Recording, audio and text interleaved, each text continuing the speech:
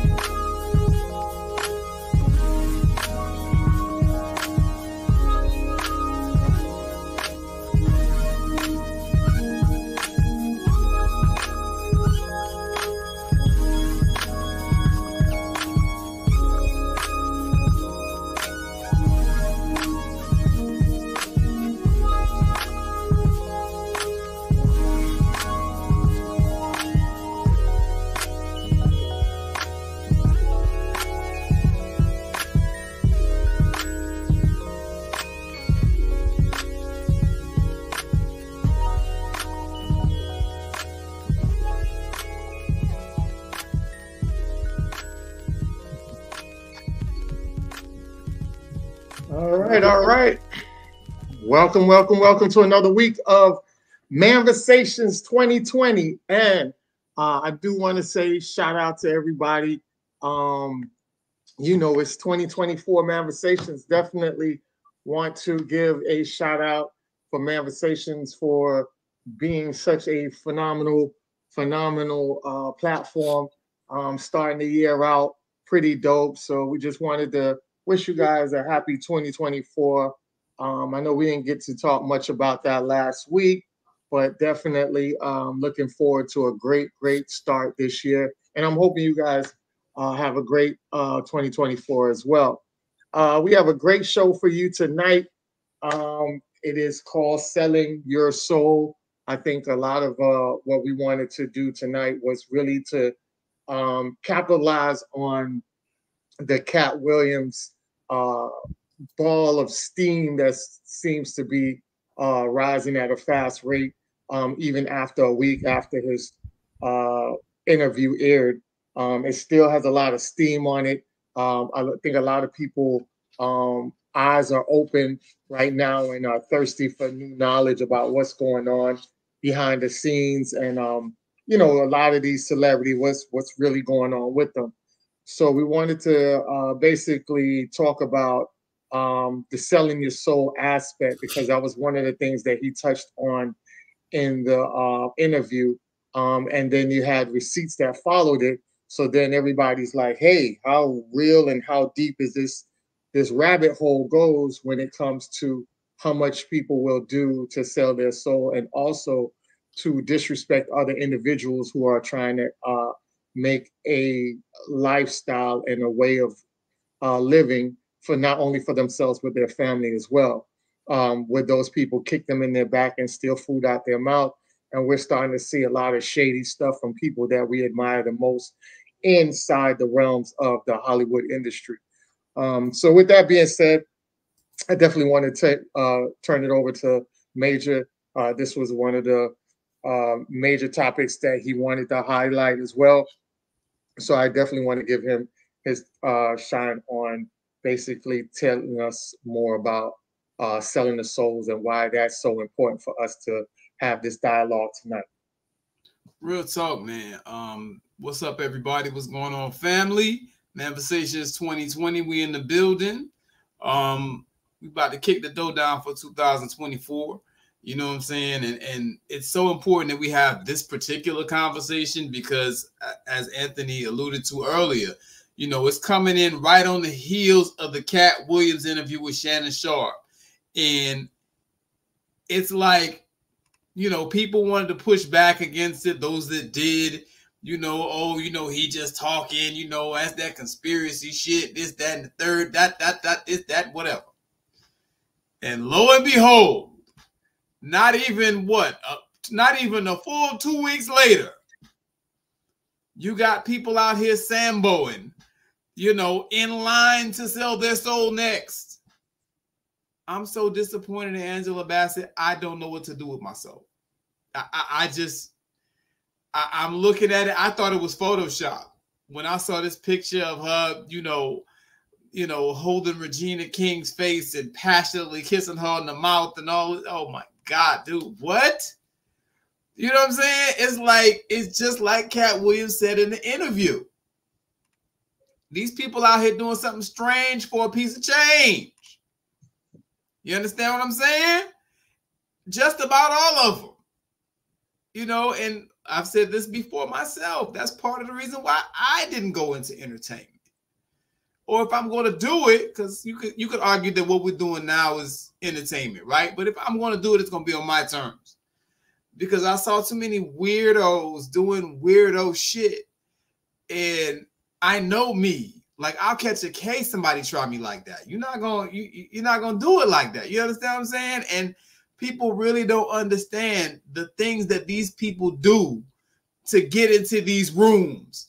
You understand what I'm saying? The things that these people do to get these #1 songs. Bruh, they pay for them radio slots. I remember Prince Marky D. We went to the radio station when Prince Marky D interviewed us for our reality show. We have a reality show reel called Clever Records in the motherfucking building. It's on YouTube. Y'all could look it up, check it out. But Prince Marky D interviewed us at the radio station at 99 Jams. And he called us over. And because he was trying to explain to us before, because, we fire. Our music is dope. We fire. Yo, man, holla at us. What is it going to take for you to just, slide us in that rotation so we can get it popping? He walked us over to the computer. He's like, this is what I was trying to tell you.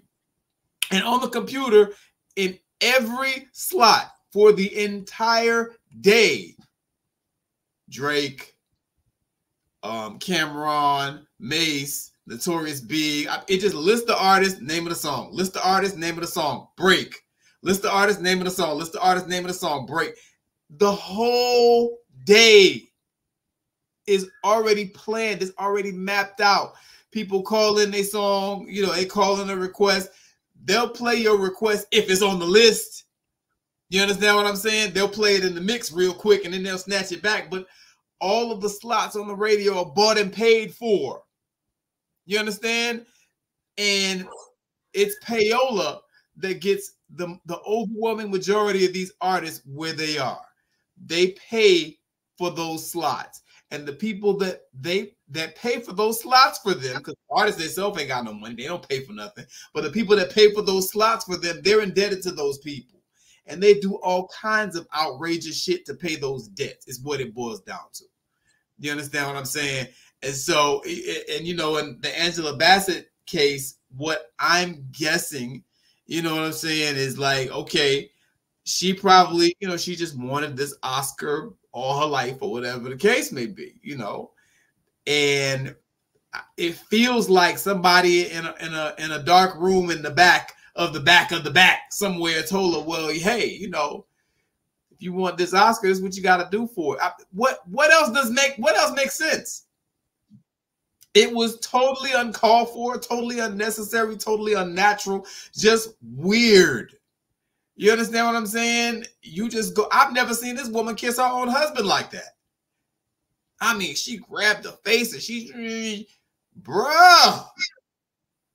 You know, and we look to sis, you know, as kind of a beacon of, like, you know, femininity and respect and dignity and whatever, because she's, to this point, and I did some research, strangely enough, when I looked up Angela Bassett kissing a woman, I found more than one video of her kissing a woman. Apparently, she also did a love scene with Lady Gaga. I knew nothing about this. You know what I'm saying? They already got her, you know, playing a bed wench in her new show, whatever the case may be. It's like, oh my God, like, yo. You know, and so that's what we mean when we say selling your soul, doing totally unnecessary things that are totally out of character for you, you know, seemingly to get, you know, said accolades or, you know, said funds or whatever the case may be. I'm not sure. It's different things. You know what I mean? But that's what that looked like. You know, like Jada Kiss said in the song, you know, why Denzel had to be crooked, why Halle had to let a white man pop her to get an Oscar? Why Denzel had to be crooked before he took it? Why? That's real. It's not just a lyric. You got to look at the type of stuff that goes on. What's this guy's name? The weird dude who's in Get Out. What's his name? Lakeith Stanfield. Lakeith Stanfield, you know, I thought he was a pretty decent actor, whatever the case may be. He seemed like he was all right. You know, when he put on that, when he came in that magazine, he did that spread, he was dressed in drag. Man, his ass was gone. He's getting major movie roles now. All over Hollywood. You understand? And if you follow it from him to Wayne Brady to Childish Gambino, all these people who do all this weird shit, you know, where they like to blur the lines of their sexuality, particularly if you're a black male, it seems like Dave Chappelle said, they're always trying to force a nigga to put on a dress. And you niggas out here doing it. Furthermore, it really, really hurt me that it was two FBA sisters doing that shit. That really, really, really hurt me, because I feel like in some, and this is no shade to, you know, some of my brothers and sisters from abroad, because I have background from abroad too. But, you know, when we start looking at some of this weirdo shit that goes on, it's like some of these tethers, they come over here and they're with the shits. Look at that big goofy Nigerian nigga that's always dancing, acting moist. You know what I'm saying? Like, they're with the shit. They're with that shit already. Cynthia Erivo, you know what I'm saying? And some of the other, you know, Issa Rae, some of the other people in that clique, you know, they're kind of with the shits already. FBA's really, they don't rock with that weird shit too tough. You know, we church peoples. You dig? And to see, it's like, I felt like they're targeted FBA specifically with this, that just kind of made my head explode when I saw that, because it was just totally unnecessary. And to me, it just looks really, really obvious. They talk about these humiliation rituals, and it's an underground thing or whatever. But damn, it looked like they're trying to make the shit mainstream and trying to rub our noses in it. I don't know, man. Y'all tell me. Am I jumping out the window? Do I sound crazy? No. Not even a little bit. Not even partly. I mean, goddamn, Angela Bassett. That's what hurt me. To tack on to what you said, let me kind of really just help set the stage for that, or to really kind of fill in the details with that. So I looked into the sister. Angela Bassett, she has been, for those who don't know, she's very accomplished. As far as her awards goes, she has been nominated for 4 Screen Actors Guild Awards, won 1. Nominated for 2 Saturn Awards, won 1. Nominated for 3 People's Choice Awards. Nominated for an MTV Movie Award. Nominated for 28 Image Awards, won 16 of them. She has a star on the Hollywood Walk of Fame. She's won an award and was nominated once for the Hollywood Critics Association. Nominated for 2 Golden Globes, won both. 10 Emmy nominations, won none of them. Nominated for a Dallas-Fort Worth Film Critics Association Awards, didn't win. Nominated for 7 Critics' Choice Awards, won 4. Nominated for 2 Chicago Film Critics Association Awards, won none. Nominated for 20 Black Reel Awards, won 4 of them. Nominated for 12 BET Awards, won 1. Nominated for 2 Academy Awards, and was given a little participation trophy, prize pig, blue ribbon. You did a good job. Thanks for coming. Award. 85 total nominations, won 33 of them. 33 with the asterisk on it.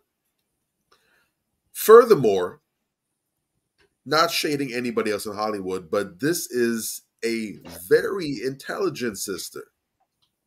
Highly intelligent sister.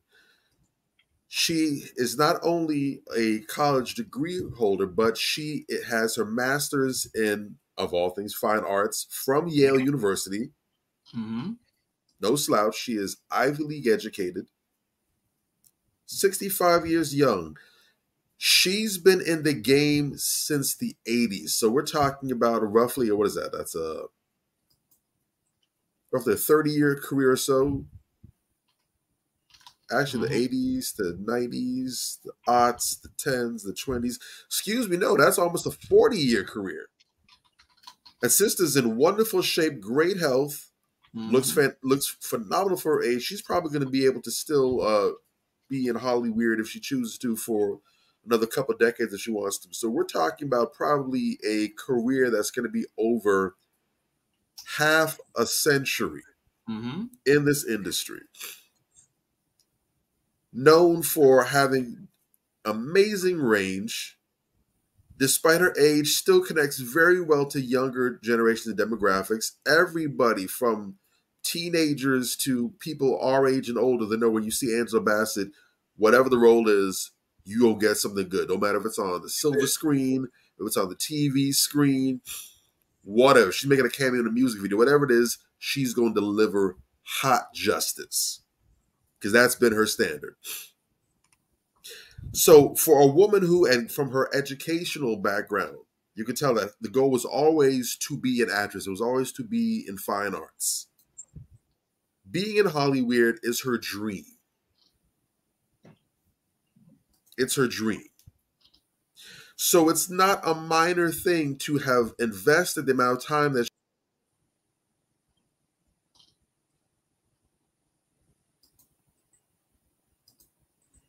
Oh, wow.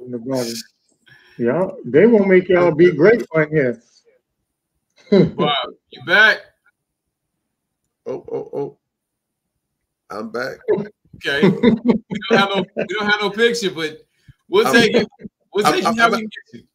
I'm a headless, but I'm gonna still talk my shit. They cut off my head. My ghost still gonna talk. But Okay. the point I'm making is this. This is a woman who's literally given her whole life to her craft. Real talk. And knowing who she is, her lengthy filmography, her undeniable talent, her respect from her peers, from the audience, from the industry, I know that deep down inside, it would have bothered her. It would have been a sore spot knowing that she's been that damn good for so long and left the game without getting an Oscar.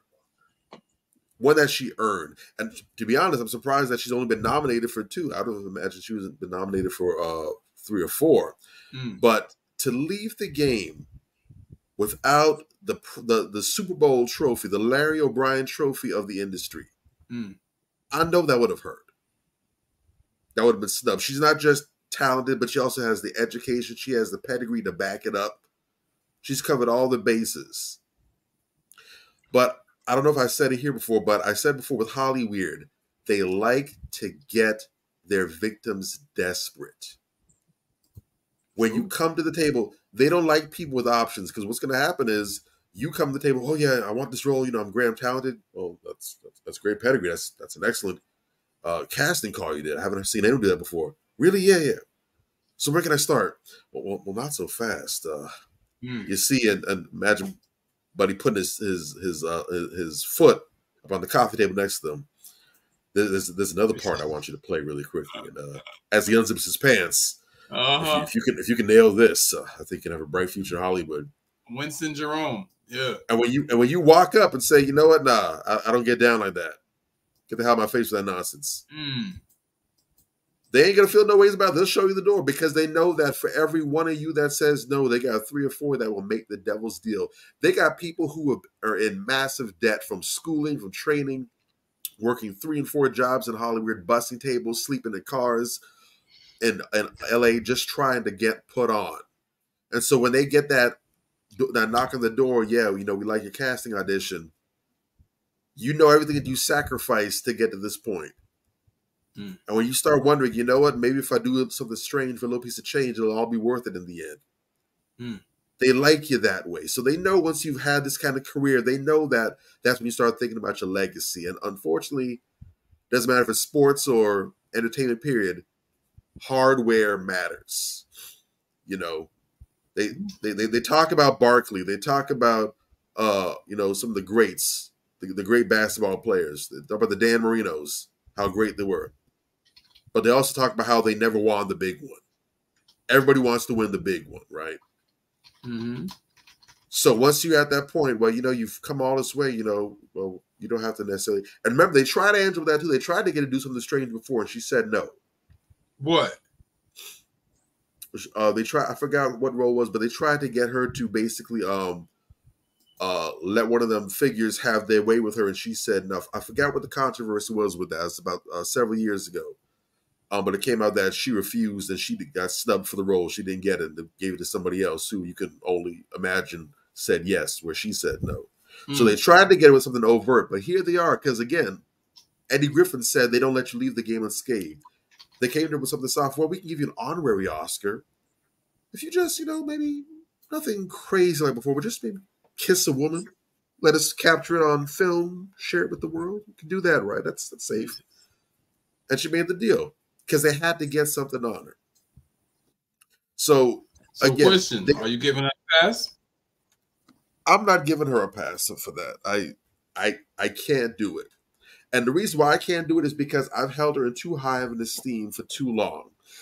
Just literally the other day, because the 2 figures I had in Hollywood for Black women as the gold standard, the diamond standard for Black womanhood, has always been Angela Bassett and Felicia Rashad. And I even said the other day, we have those types who are getting up there in age.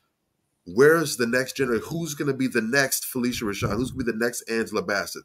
Great So question. for too long, I've held that up as the yardstick, and maybe that's not fair to them. Maybe they didn't volunteer for it, but it's what I've done. And while I'm not calling for perfection, I just personally think that not bending over and letting them violate you isn't too tall an ask. Real talk. I don't think, is that being unreasonable? No, that's what it's supposed to be. This is when your dignity and your pride and your morals are supposed to kick in when they come at you with this bullshit. Because I know it's easy for us to say that now. I know in your case you've had the devil's pie offered to you, and I know you've walked away and said no.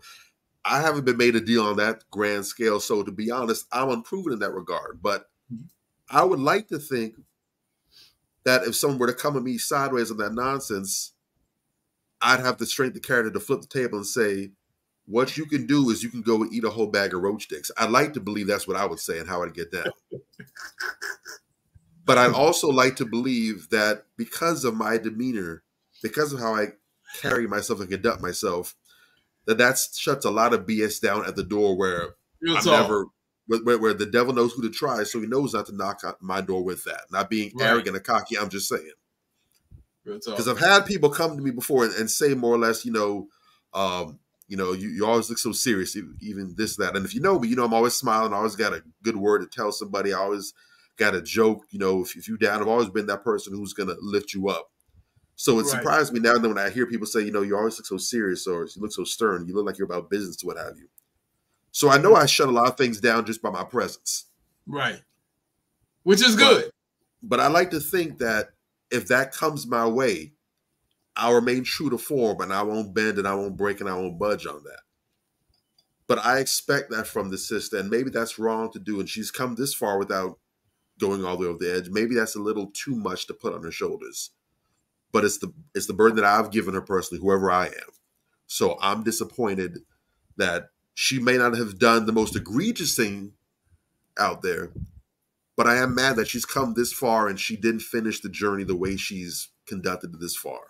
Real talk. Real talk. This is the right thing to do. Yeah, she folded, bro, at the end of the day. That's just what it is.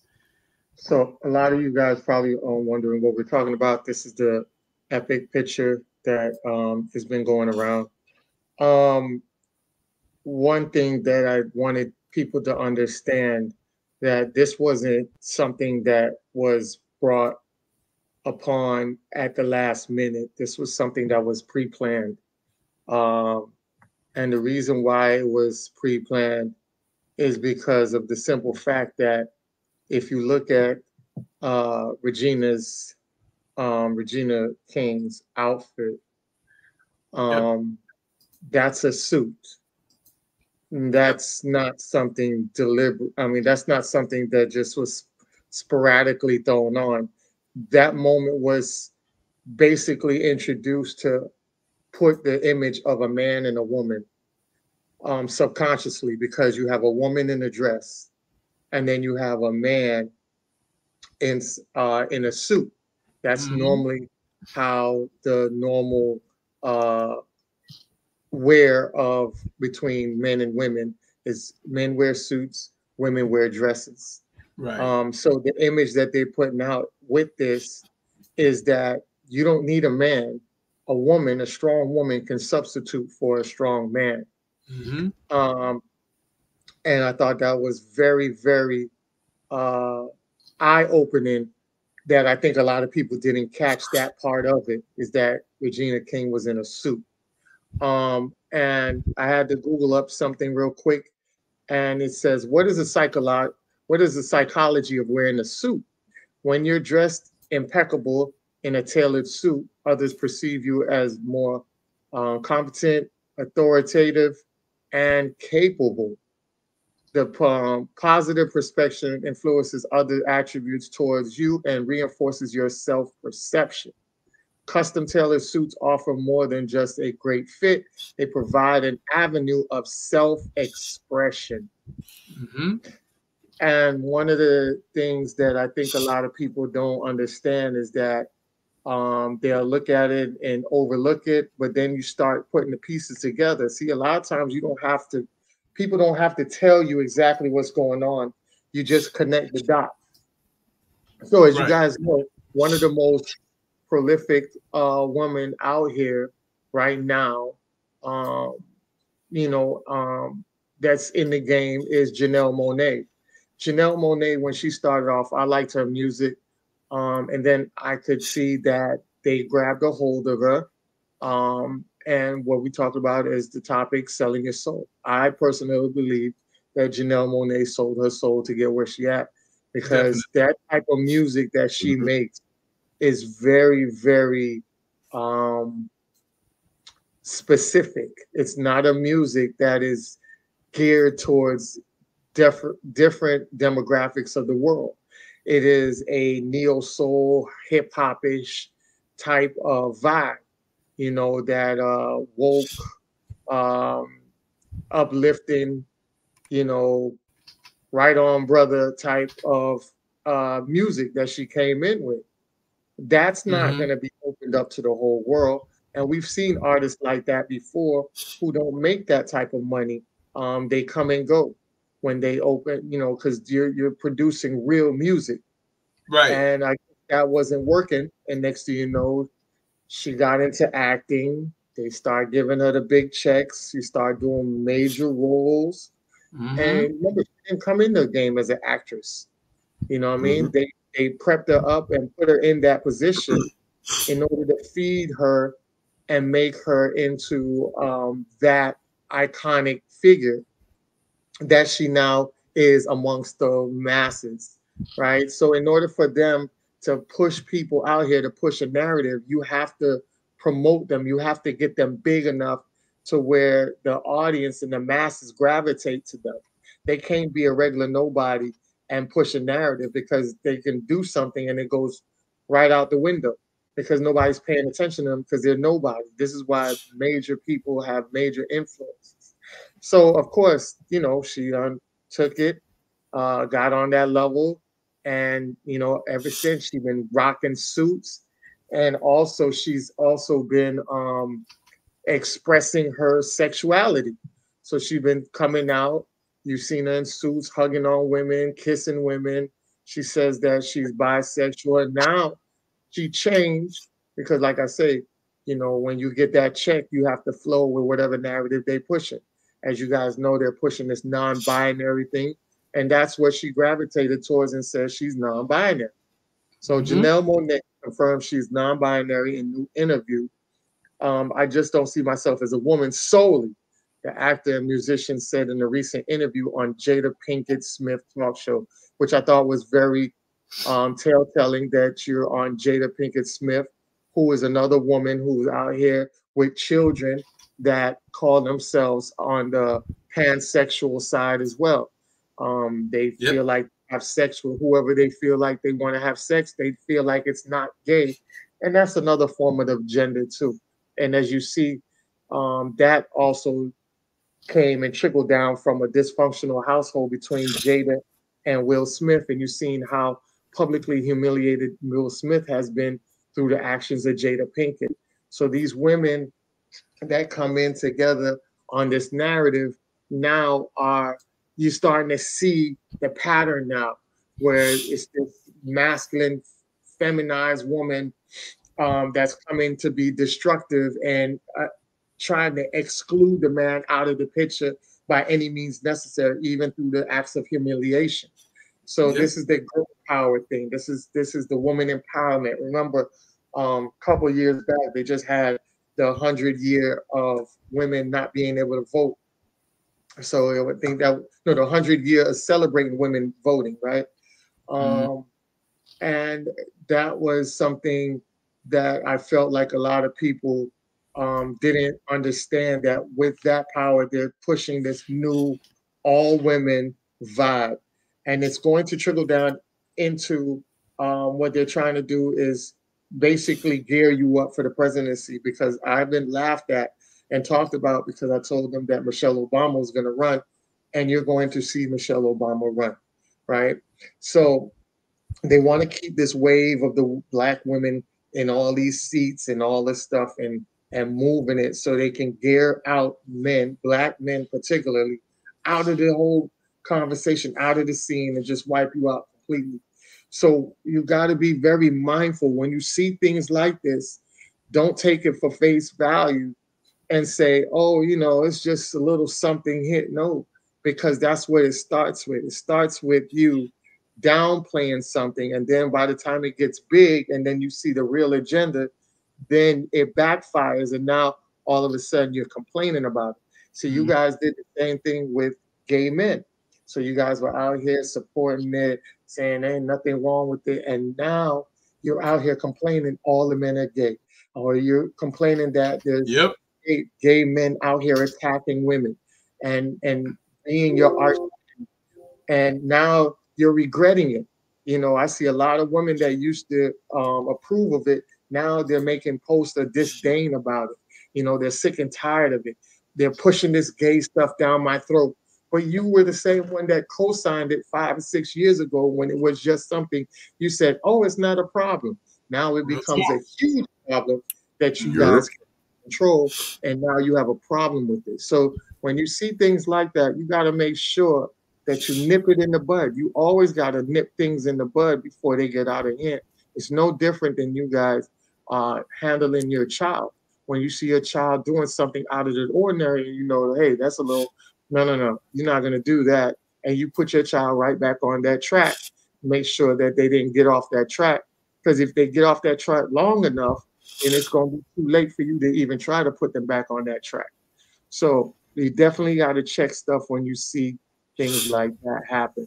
I definitely want to show Kevin Hart. You know, definitely that was one of the guys that Cat Williams talked about. You know, he definitely, I believe he definitely sold his soul for a check. He also had him in getting, there was a video, I didn't even want to play the video for it, but the video of Shaquille O'Neal giving him jabs in his ass, talking about this is what you're going to get when you go to jail. You know, things like that definitely is very suspect. And you don't just do those type of things unless you get a check to accept that. You know what I'm saying? A regular man is not going to accept another man pound him on his back, no matter how close you are to him. You're not going to accept. Another one that Cat Williams talked about was Aries Spears. I believe he sold his soul, and he didn't get much out of it either. And that's a lot of people be selling their souls and don't get much out of it on the back end as well. Should have gone to get that assessed first. Yeah, he sold his soul, and he didn't get much out of it because remember, he had a video that was a very distasteful video with Tiffany Haddish, and that got Tiffany Haddish also pulled and on the hot wire. And you haven't seen Tiffany Haddish on that because everybody was so disgusted about that little skit video that they did. And even in that video, you know that they had to sell their soul to do that video because a right person wouldn't even do no video like that. You know, that joint was super sick. Neither one of them have any class. You know what I'm saying? Like neither one of them have any class or any type of decorum. You know, they're just people who will do anything. That's what the industry specializes at finding. People who will just do anything. You know what I mean? And it's particularly harmful to Black society because when they see Black people out here behaving like this, that's the rationale that they use to harm us and to administer injustice in our communities on a regular basis. Look at these niggas. These niggas don't know how to carry themselves. These niggas don't know how to act, blah, blah, blah. And, you know, we give them all the ammunition they need when we behave that way. Exactly. And then, you know, this is a little music video that he did called My Man, and then he turns around and kisses him on the lips, and that's the picture that I showed you right there. Jesus. You know, and you guys can find that on the internet. I'm cool. But you know, a lot of those things that they put out there, people don't understand that when we say things about selling your soul, they think it's just, oh, you don't know what you're talking about, or you're just talking nonsense and you're overthinking or you're reaching. That's kind of what people always say. But you got to look into things harder than what you think it is. And trust me, a lot of y'all don't believe stuff, but you know, even Jay-Z selling his soul. I really believe that Jay-Z sold his soul, because when I saw this picture with this woman, do y'all even know who this woman is? I didn't know that. I wanted to ask you about that. What's going on there? Who is that? I know that face. I just can't place it, but it's when I saw this picture, the spidey sense went off. I know who she is. I just can't recall or place her. But I know when I see that face go across the street, that's danger right there. So this is gonna get me a lot of flack from a lot of people, because as you know, Jay-Z is an icon for a lot of people, and me exposing this right quick is definitely gonna get me some phone calls and people in my inbox. But yes, but you know, we're here to see that now. Don't talk about Jay-Z. He's good people. We're here to speak truth to power, right? So we want to know, why would you be around this woman right here? Well, if you guys don't know, this woman is a spirit cooker, right? So her name is Marina Akbarama. Says cool Jay-Z completely used her for her Picasso baby stunt, right? And people don't understand like how devious this woman is.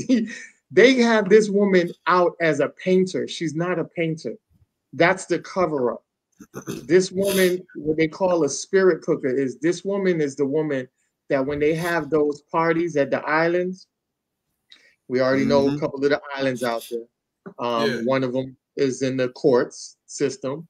But when you have these parties on the island, they have sacrificial parts on the island that they sacrifice children. And that's where you get the adrenochrome, right? The whole adrenochrome, y'all heard about adrenochrome. That is basically when you're sacrificing a child while they're alive and you're piercing them with a sharp object, dagger, knife, and you're draining the blood out of them. The blood and the chemical reactions while that child is going through trauma, it produces adrenochrome. And when it produces adrenochrome, that's the blood sacrifice ritual that they use to drink. So when you always talk about drinking blood and all that, that is where that's the source of where they get the blood from. It's not cow blood or anything like that. These are actual live human children blood that they're drinking. This is the woman that's in charge of that. This is the woman that does that. And a lot of people will sit back and say, oh, you're just talking bull crap, right? So I just want to show you that she says this is how they try to make them normalize her, right? So they got her hooked up with Jay-Z, and it says the day before he came to my office, I gave him the entire PowerPoint presentation and said, okay, you can help me because I really need help to build this thing.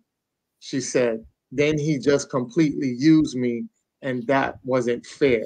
So basically, I think what it was a deal, and I kind of think he kind of chickened out on the deal in the last minute, but they put it as where this is how they met. They only did it because of the art, art and everything like that. And Jay-Z talks about his art dealings and everything like that. And they play it off as that, but it's more psychotic than what people think it is. All right, because reports Clinton leaked to satanic rituals involving kidnapped children and Marina. Okay, right? So a lot of people didn't even realize what was going on. But this video right here, a lot of people have not seen this. And I'm going to show you this that ties everything in, and then I'll leave it at that. All right? Let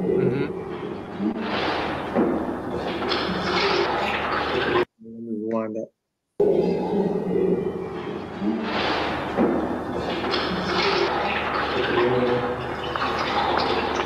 هذا إدراك بسيط دفنه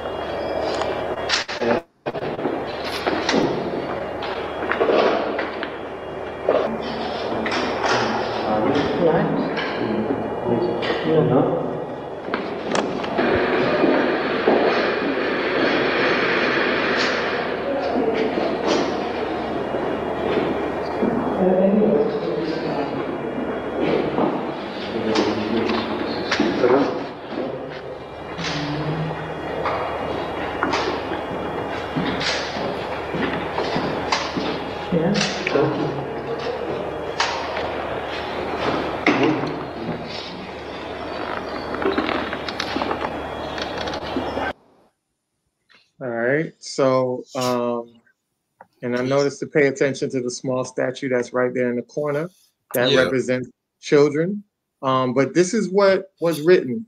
So I took a screenshot because you notice they didn't really leave the words up there too long.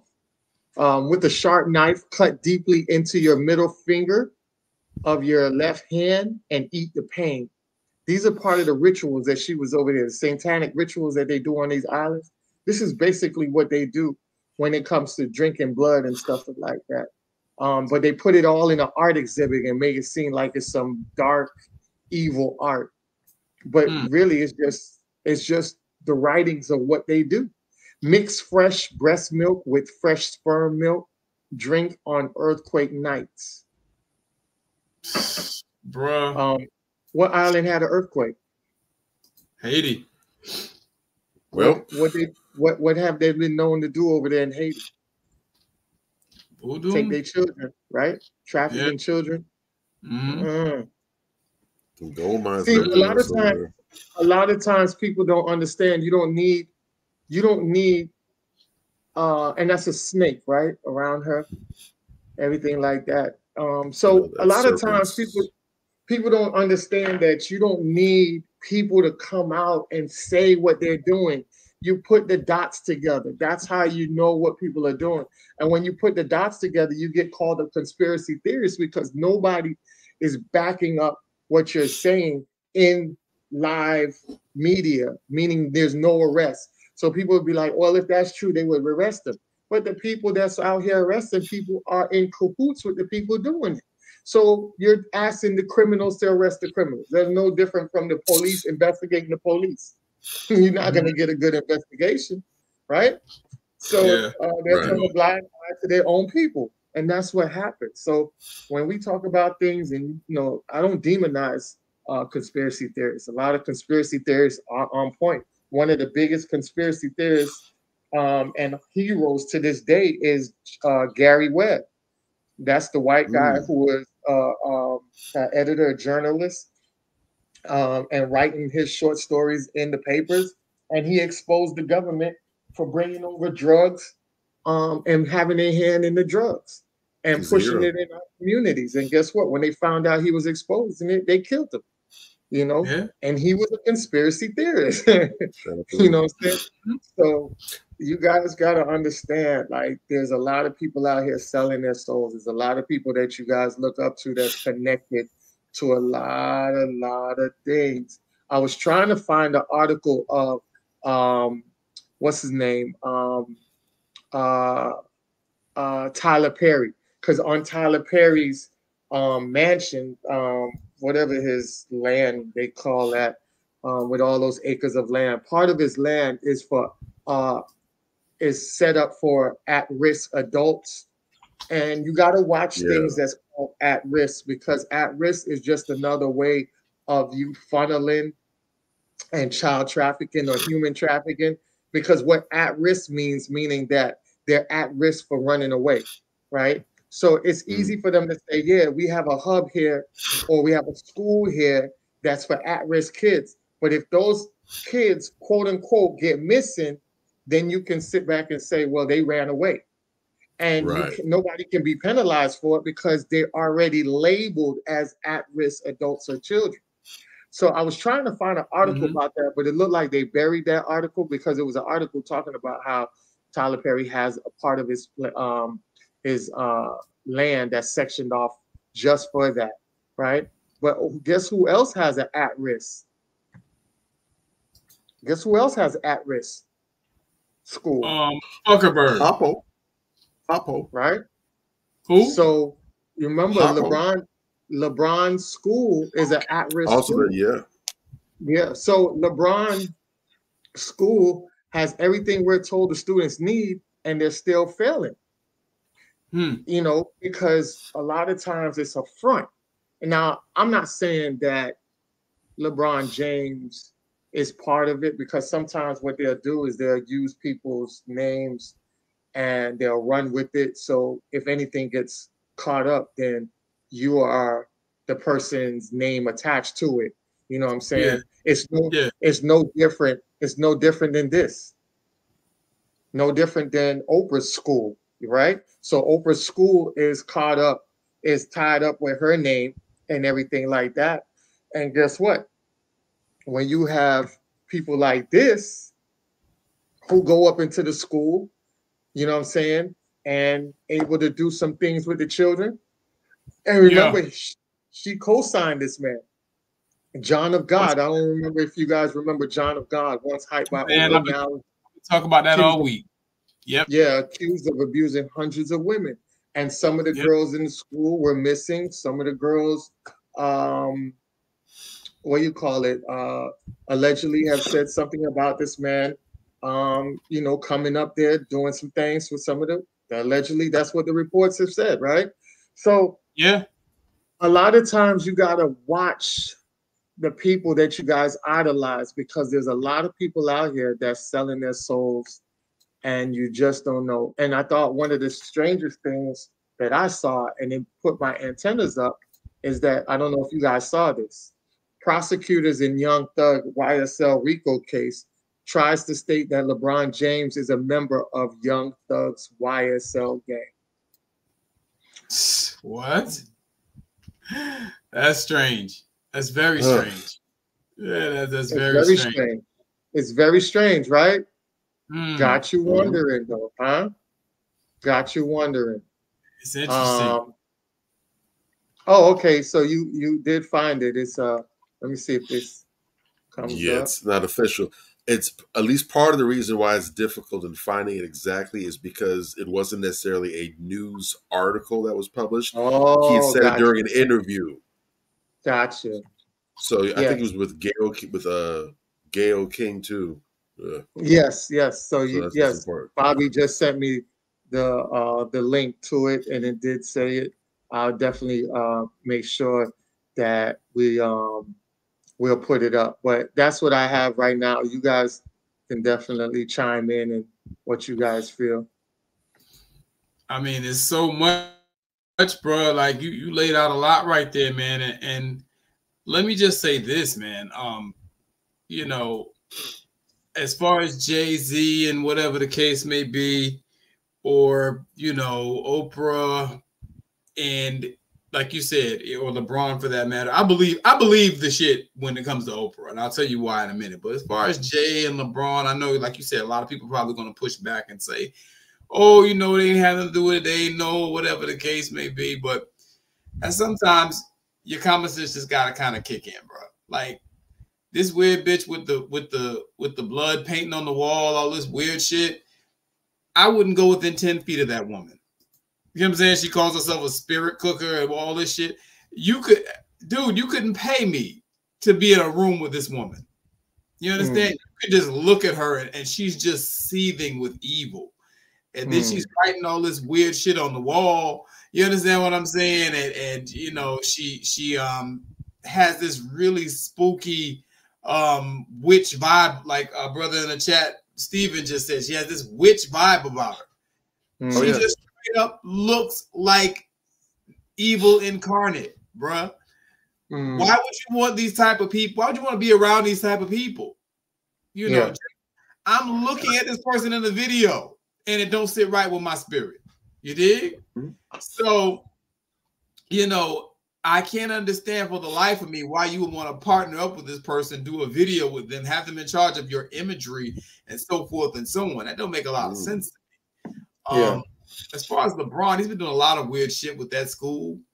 You know, supposedly, you know, it's a school to help at-risk youth, help them get ahead, so forth and so on, this, that, and the third. Oh, you know, we're going to have the best teachers and all of them are white. I'm just saying, bro. Let's not forget his pizza parlor. Remember, he got a pizza shop. Right. You dig? And it's like, dude, you couldn't employ no sisters. All white women, by the way. You couldn't employ no sisters for these at-risk youth. Even put a few of them in there to make it look good. Since you know, I know he probably had to play ball because you know he wants to take all the credit for it. He wants to take all the credit for it until the school's failing, of course. But like, you know, you should have made it a point of contention and say, hey, we got to have some black teachers in this school. It's going to be mostly black children. We got to have some black teachers. It is a must. This is the problem I have with a lot of these celebrities. They ain't got no backbone, man. You understand what I'm saying? And like, you know, Bobby was. I want to say real quick. I want to say that's done by design as well, because you remember, black people are the most empathetic people out there. Black women ain't letting no shit fly like that. A kid get missing, shit, that's just going to telling everything. So you know, that's one of the reasons why they keep people that don't look like us up in those situations, because they turn a blind eye. Because remember, understand, during slavery, during chattel slavery, they would have black women serve as the caretakers, as the nannies, as the wet nurses for those young white children. And there's a reason for that. It wasn't just simply the fact that these women were property and they just saw them as, you know, you can handle the labor for us. There's a reason for that. They didn't trust a lot of other white women, other white people with their children, because a lot of those slave owners' family members, or the overseers and the other white staff around there, they were into some real foul, janky stuff with them children too. So they knew and understood that the maternal and the paternal instincts of black people were stronger than their own. Remember, just recently, about 3 years ago, there was someone who put out that there's a woman who made that very controversial post saying that she tells her young children, her white children, if you're lost or if you're in danger, go and find a black man. Yep. Go find a black man. Real talk. Because they understand that now it's not that black people don't have any issues in terms of sexual assault or endangering children, minors, because we're not perfect. We have our population as well, but the odds are much better with us than with them. Black people have the moral high ground at the end of the day. You know what I'm saying? Precisely. We have been the moral compass of this country since we got here. Well, the world. Those of us that weren't reclassified as Negro, because a lot of us were already here. But, you know, since we became a thing here, let me put it that way. You know, since the inception of this country, we have been the moral compass of this country. That's just what it is, you know, and so much for LeBron in that regard. Like, I really look at him sideways because of those things. And then, you know, the other thing, as far as Oprah's concerned, don't even talk to me about Oprah. Everywhere Oprah goes, a molester follows. Everywhere. She's just seething with rapey, molestation, infested people. She was buddy-buddy with Epstein. She was buddy-buddy with Weinstein. Everybody with a Steen that, you know, was doing some fucked up shit. She was buddy-buddy with their ass. You understand? Mango Steen. You Window dig? Sheen, all of them. Bruh. She was buddy-buddy with John of God, who, you know, to this day, this was her spiritual advisor, right? At this point, if the FBI and the CIA and these other international law enforcement agencies, if they really wanted to crack down on sex trafficking and sexual assault cases and sexual follow violence cases, all you gotta do is make her an honorary agent. Matter of fact, real talk. Just matter of follow fact, make her the black female Raymond Reddington. Have her start the blacklist, the real blacklist. Real talk. New episodes every week. Go bust everybody. I guarantee you the world will become a safer talk. place in a year. Just put her in the helm. And it makes my head explode. Nobody ever talks about this. Oh, Oprah, she's such an icon. Says who? She is. No, she bro. is. Like real talk. Everywhere she goes, there's a damn rapist or a pedophile that follows. And that's why she's an icon. The same way with the Mexican drug cartels, they say that they have that in the cartels they actually have different saints that they pray to for good luck in their drug transactions when they put the hits out of house, whatever. Right. All sexual traffickers. Harpo Winfrey is the patron saint of sex trafficking. They all go to their little prayer closets. They pray to the little image of Harpo and pray for success and moving as many victims as possible. Harpo be because ain't no way. She's like Ghislaine Maxwell all over again. You dig? Like that's how Harpo is to me. Like real talk. I mean, that not to mention, I had to watch Tariq Nasheed to get this tidbit of information.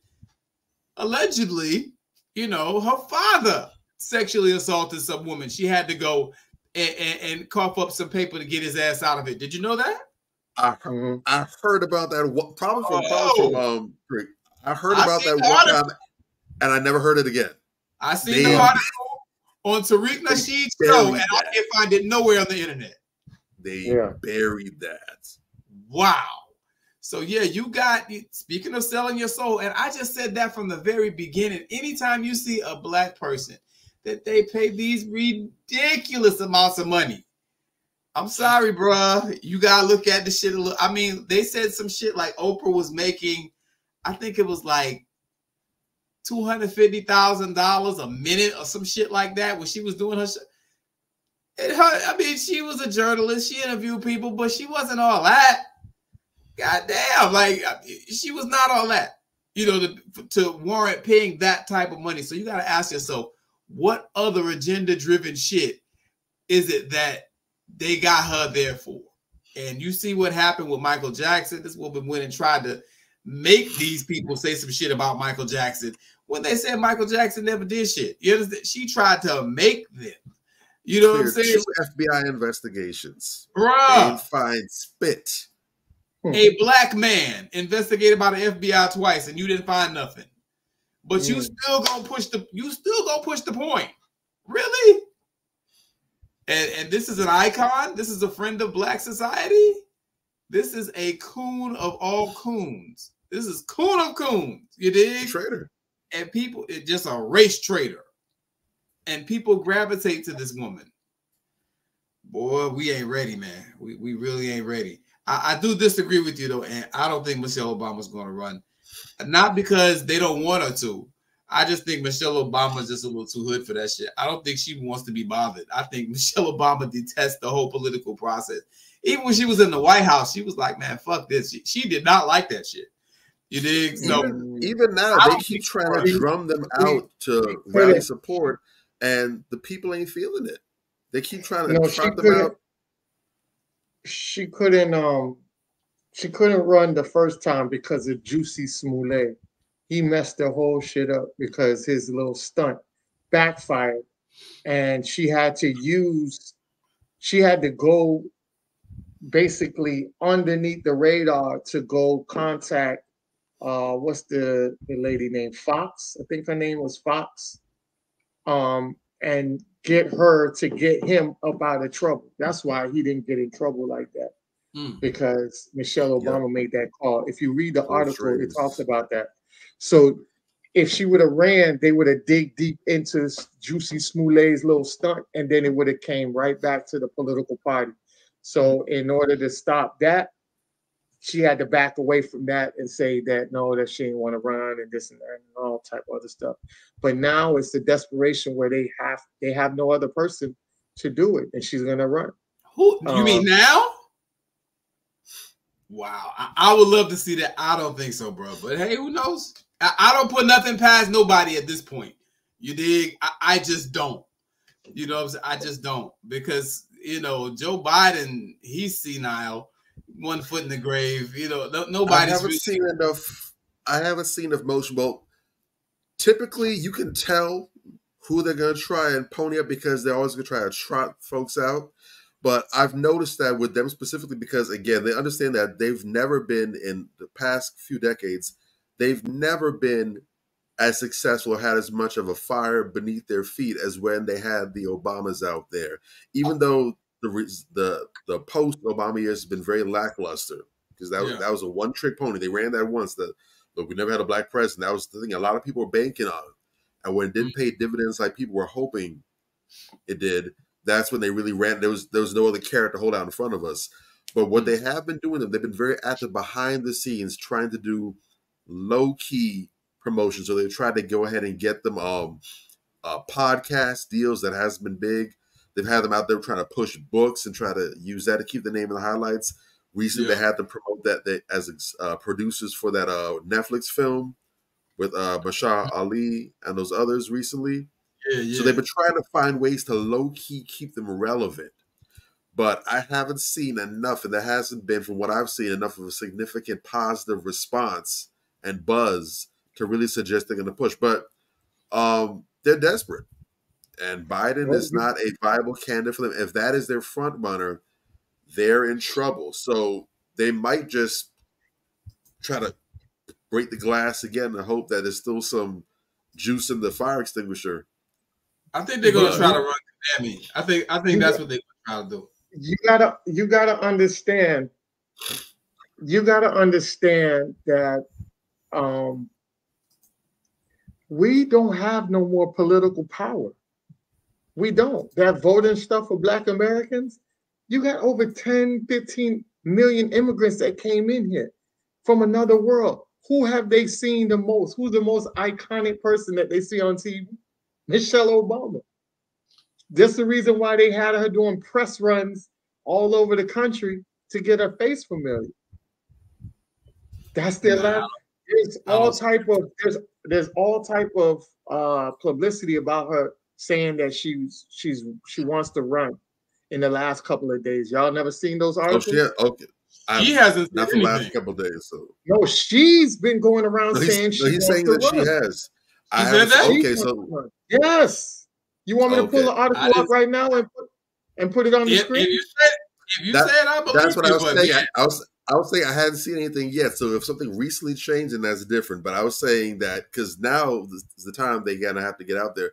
They just now I saw the news that they just dropped, or they're in the process of breaking this new political podcast with Angela Rye, Cross, and your boy, your frat brother, Andy Gilley. Oh yeah! God! He's no, not him. So guess who they're gonna interview? That's gonna be the new Plantation Breakfast Club for political grounds. Basically, so that now they're gonna begin the push. So that means, and it's 2024, top of the year. Not a lot of time, so that's gonna be a full court press. They're gonna be shoving as much of this garbage down your eyes, ears, nose, throat, other body holes as they can. So be on the lookout for that. It's gonna be nonstop. Nonstop. Yeah, I'm gonna put everything. I still gotta hear it. You know what I'm saying? I see the articles where they're saying that she wants to run for president. I still gotta hear her say it, but I'm going to put everything I can into deflating that goddamn candidacy because, boy, that's the last goddamn thing we need right now. The last time we had a black person in office with the name Obama, they sat on their bitch ass and allowed black people to be slaughtered in the damn streets. I will never forgive that nigga for that. You understand? And I'm not a fan of this bucktooth wench anyway. You understand? I'm just not. You know what I'm saying? And I don't want to see any more black people get killed by the Obamas, sit back and do nothing. Fuck that. No, we got to push back with everything we got against that shit. As long as they got the Trump boogeyman card on the table, people are going to flock that way. I don't think so. I think it's kind of old. I hear you. I know some people will, but I think it's kind of old. I think there's not enough people, but a lot of people not drinking that Kool-Aid no more, man. A lot of people are like, man, True. fuck this shit. No Because tangible. it's burnout. See, the thing is, and this is it's a psychology thing across the board. Fear is a very powerful motivator. Fear can rally people to do things. It can really get that oomph. It can make that difference. But the problem is, fear doesn't matter if it's in sports, if it's in politics, if it's on the battlefield. Fear, as powerful as it is, it's very draining. It's very depleting. You know, when you're in that fight or flight state of mind, you know, you can get that energy to defend your family. You've seen stories about mothers and fathers lifting cars about their children, all kind of stuff, just doing superhuman acts. It's powerful, but that adrenaline that burns out really, really quickly. And if you have to keep on tapping into that, it gets to the point where even if the urge is greater than it's ever been, if you're burnt out, if you haven't replenished, you're not going to be able to even lift a pinky to respond. So they've been using that push of that nonstop. A lot of Black people are exhausted by that. And so some may even say, yeah, we can't let Trump get back in office, but there's no oomph behind that. They need something different. And they refuse, because the only thing they can do left is give us tangibles, and they refuse to do that. Yes. Yeah, but you gotta understand that the last election exposed a lot of cheating that went on. Because if you think that Biden broke Obama's record for the most votes to get in office, I don't buy that shit. I don't. I really so don't. you know it's cheating going on. Yeah, because but there's the no thing is, that much. But that's what I'm saying. So all you have to do, this is why they do these type of things, to get the temperature. So right now they're checking the temperature of Michelle Obama. They're gonna see how much they can get people to rally behind her and show that the people love her. And if they have enough people to push out there to say that they love her, that cheating shit is gonna happen again, bro. Well, I get what you're saying. 2 things, 2 points. I think that, you know, people will be taking measures against it to prevent it from happening again. I think that people, once you do that shit, I think people figure you out.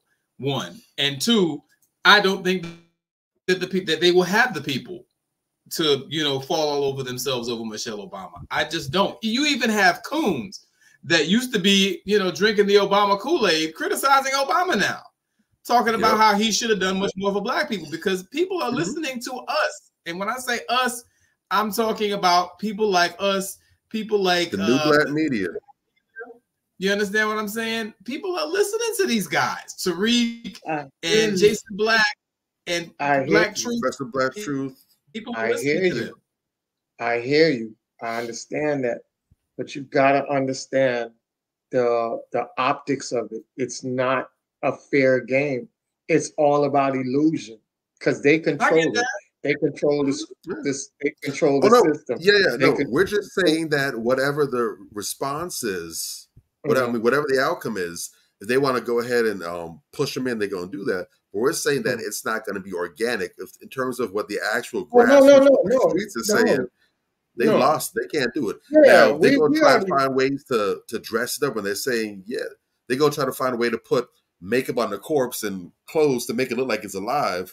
But the reality is it's dead. They can't do that. No, they don't. This world is ran off of optics. It's ran off illusion. All they have to do, just like, remember they had Biden inside of a church, and the people done turned their back on him. Then they put Biden in a church where I guess they must have had a bunch of Sambos and paid ops in there to make it look like it's a regular church, but it was really motherfuckers in there that they paid in there. And then they was all in there talking about chanting, Biden 2024, Biden. It's all about optical illusions, right? I get it. Even with Biden, Biden is done. Nobody's fucking with Biden because Biden's in office now, and ain't nobody running with that. So there's no hope. behind Biden. See, the thing about the Obama is they feed you with hope. And because Michelle Obama is a fresh start for people, as in their eyes, because now it's a black woman who they feel black women have more empathy. It's also a woman that don't have the backlash that as Kamala Harris. She sold books, and her charisma is what they're banking on. So you're gonna see them push her out there and tour her around and get the temperature. But if they get to portray enough temperature, like this woman is rocking and people want her in office, they're going to do, now the optics play in where we got the image out there. Now we'll do what we need to do to push her through. Look, I hear what you're saying, and I don't put it past them to try it. I just don't think they have a fucking chance in hell. I think that people, dare I say, not because people are particularly intelligent, that's definitely not it. But people just ain't buying shit that they're saying no more. They're just not buying any of it. You dig? They tried the gender identity politics with Come At Me. They already played that card. This bitch got in office and ain't do shit. You dig? So, like, no, I just don't see it. It could happen. Who knows? Because black people have very short memories. You understand what I'm saying? And, you know, who knows? Anything is possible, but I don't see it happening, man. I just don't. They'll try it, but I don't see it happening because at the end of the day, these people have done nothing for them. And somebody's going to bring that up. You know what I'm saying? And people are starting to listen more astutely now to people who are making valid points instead of just voting, oh, I'm going to vote for her because she's a woman. Or I'm going to vote for her because she's black. People tired of that shit. We've tried it twice. Doesn't work. I get We'll that. see. I get that. But We'll see. I just feel like that's where the influx of immigrants come in. Agree. Because their interpretation of racism and their interpretation of everything is way different than ours. And they just go along with the program. So that's where the dangers behind that shit come in. Two things, though. And remember, the Democrats been fighting heavy to get their ass some damn IDs to go vote. You know what I'm saying? Well, see, this is the thing. You got two issues with the immigrant class. You know what I'm saying? One, most of the motherfuckers can't vote. That's the long and short of it. Most of the overwhelming majority of them can't vote. And number two, for now, I don't think they're gonna be able to. They're working on it, but for now, the Republicans are pushing back heavy against that shit, and they got a leg to stand on. Because first of all, these motherfuckers don't even belong. That's one good thing. First off, they don't even belong here. So you know what I'm saying? They have a very good point on that. And number two, when they do vote, they vote Republican. These Democrats are dumb as a box of rocks because they keep bringing these people over here that vote against them. I mean, bruh, you have to be.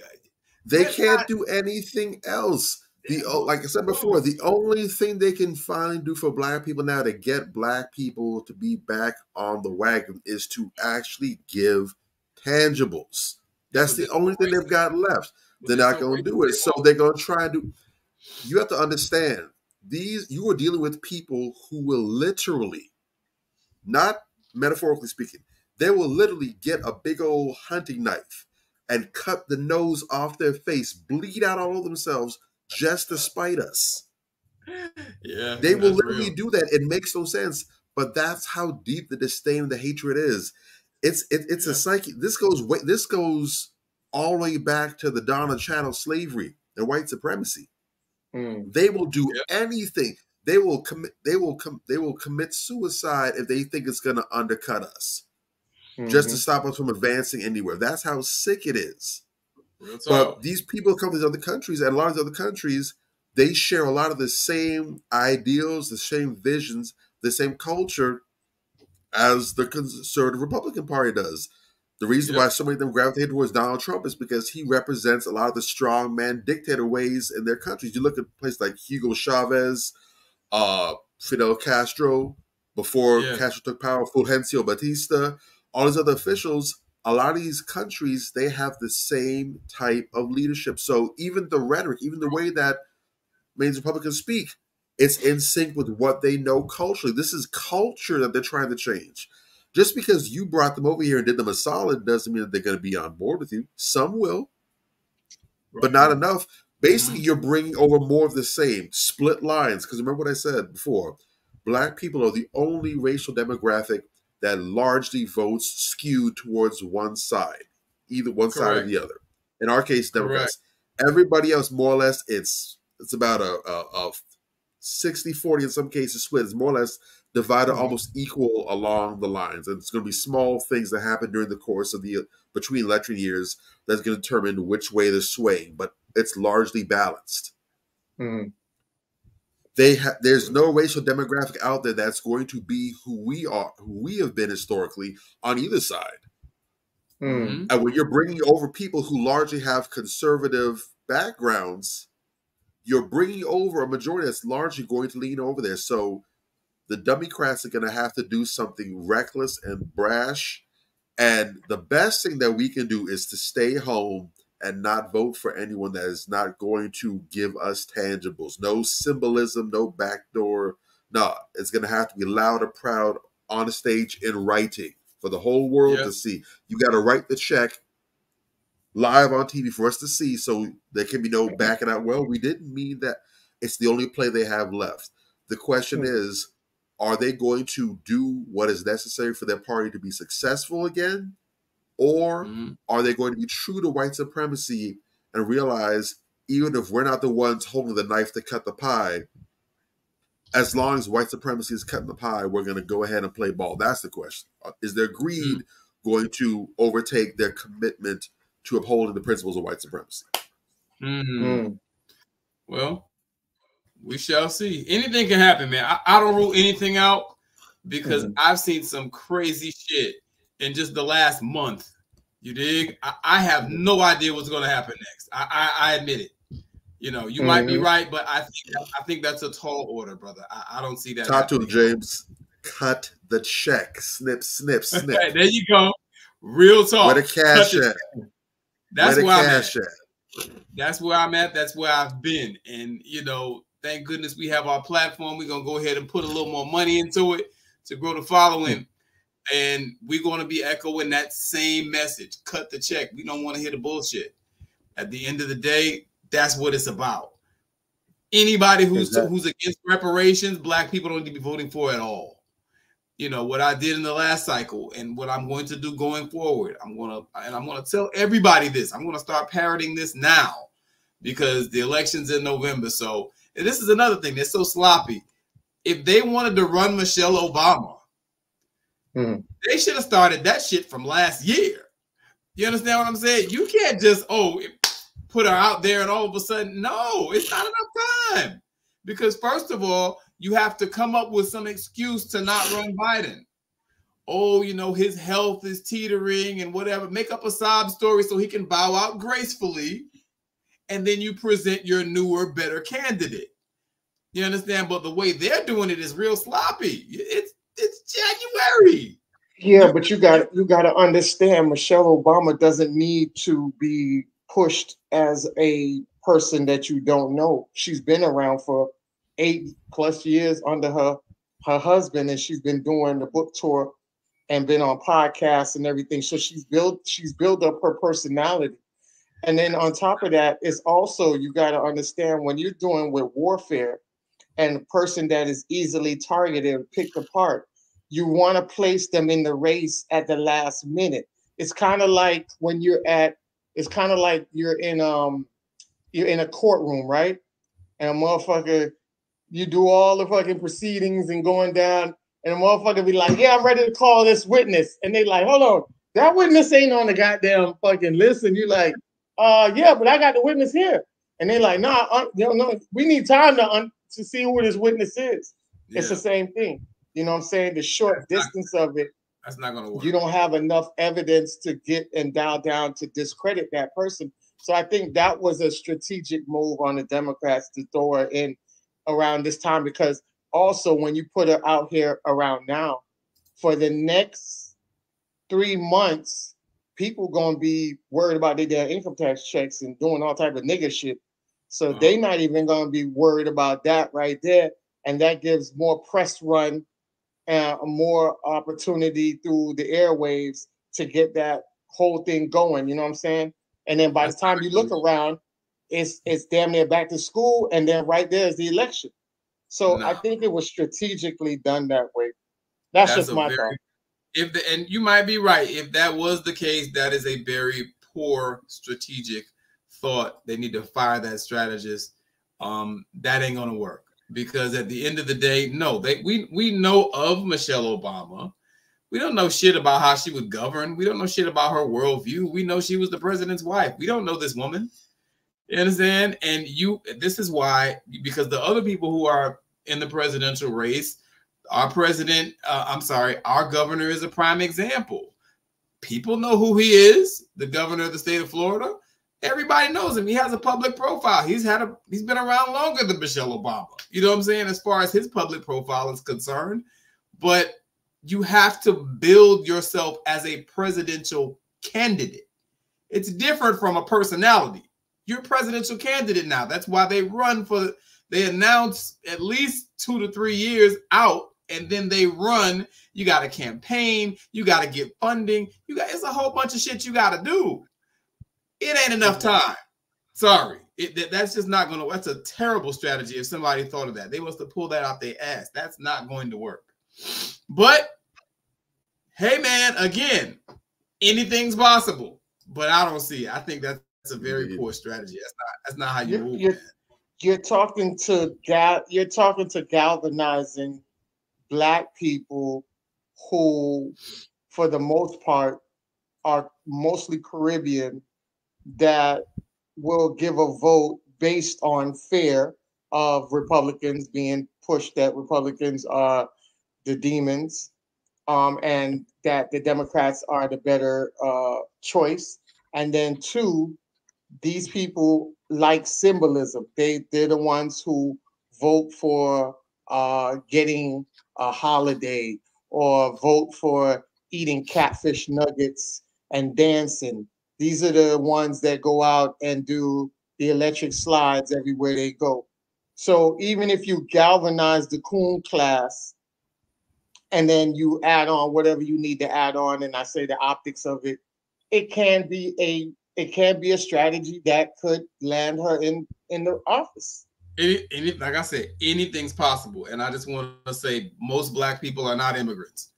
There's only 12% of the population that's immigrants, and 9% are second generation Americans. So most Black people in this country are Black Americans, not immigrants. But yeah, I mean, still, like you said, anything is possible.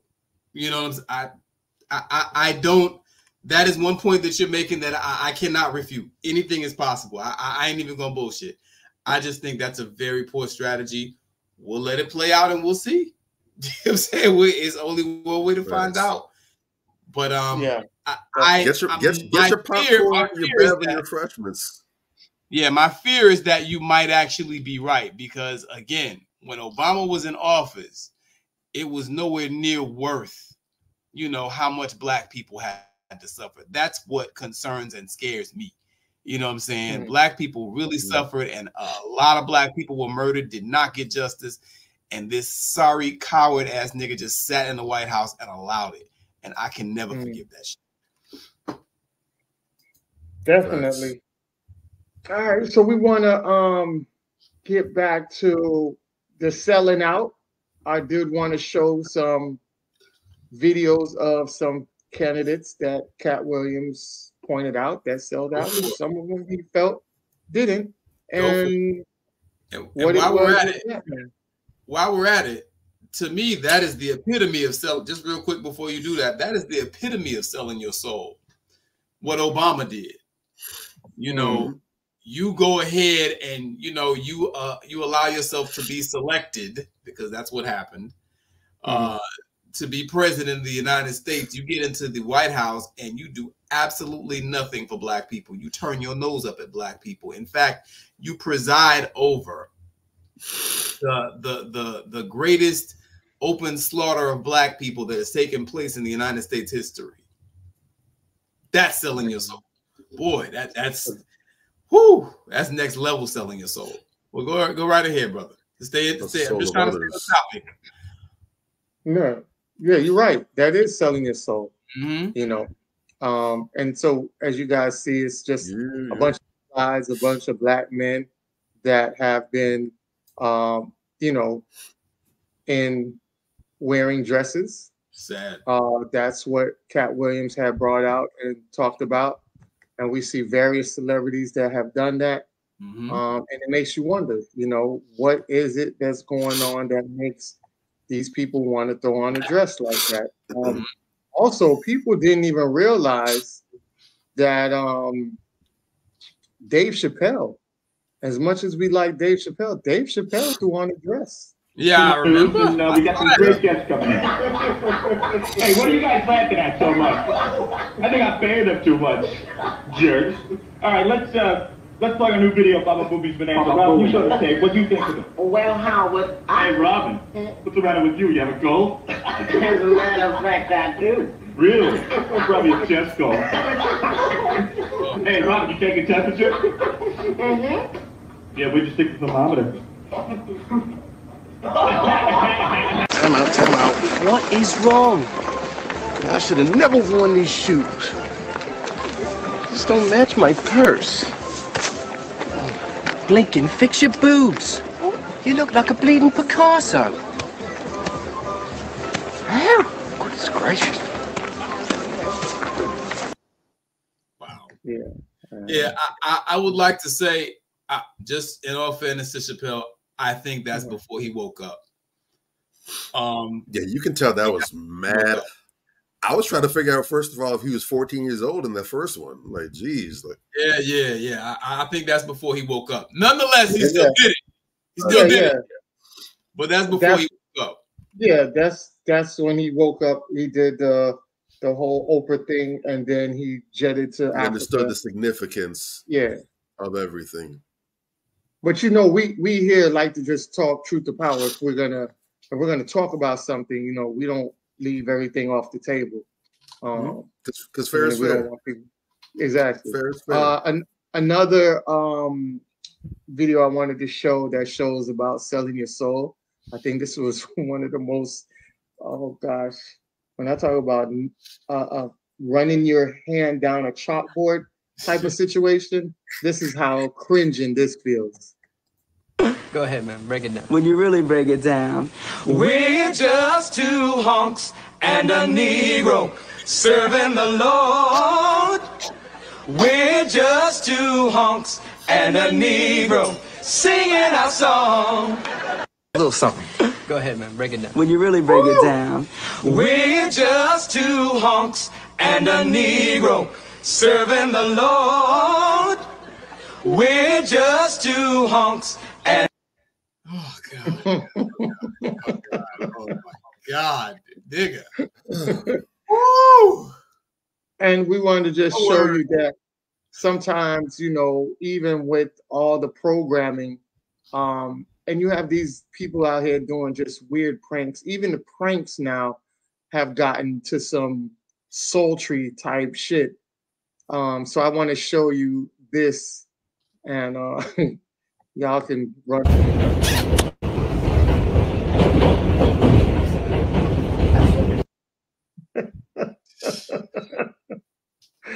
I don't know.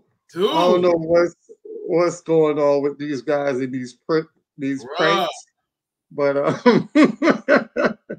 nigga, the devil knows who to try. Nigga, the devil knows, don't he? Oh God. Oh man. I saw one of those videos and I could tell it wasn't scripted because I mean, you know, you can act, you can play, but rage has a certain flavor to it. It has a certain very almost fight or flight response, almost contagious. Like you start picking up the fear waves off it. And I saw one dude, he it was this prank where they were in this mall, one of those big malls, those huge ones, and there was an escalator going up and down, and big escalator going up and down. And this guy's idea of a prank was he'd be on the other end going down, what have you, while the elevator is going up. And he would go ahead and he would purposely put his hand on the other railing of the escalator, and he would intentionally let it brush over a man's hand and look at his face while going down. And he did it a few times. The guys were like, the hell's wrong with him? Yeah. One dude he did that with, dude started running down the other end. He's like, no, it's just a prank, just a prank. He's like, I don't want to hear none of that. Bro. He was on business. And they made sure to cut it off when they realized we're in danger. But they keep playing these games. And I've seen a couple where I genuinely think someone's about to get popped to shake because they were playing with some hood dudes on another one where dude was playing stupid, goofy talk about, hey, man, what set you is? Like, huh? I'm trying to figure out what set you in. And you can tell the street dudes because, like, hey, I remember that nonsense. Yeah. And a couple times he almost got that work. And I'm like, dude, you really playing with your life for some clicks and views. You watch too much TV, my boy. This is real, but bro, like that shit. Wow, yeah, they do that. The lust for attention. All right, now. I told you the other day about them kids that was in that SUV doing fishtail and stuff, sitting out the window, trying to get views to go viral, and the SUV flipped over, and two of them died. And the other got severely injured. I told you these people will do anything for some likes and some eyeballs. They were setting themselves on fire a couple years ago, man. The Tide Pod challenge.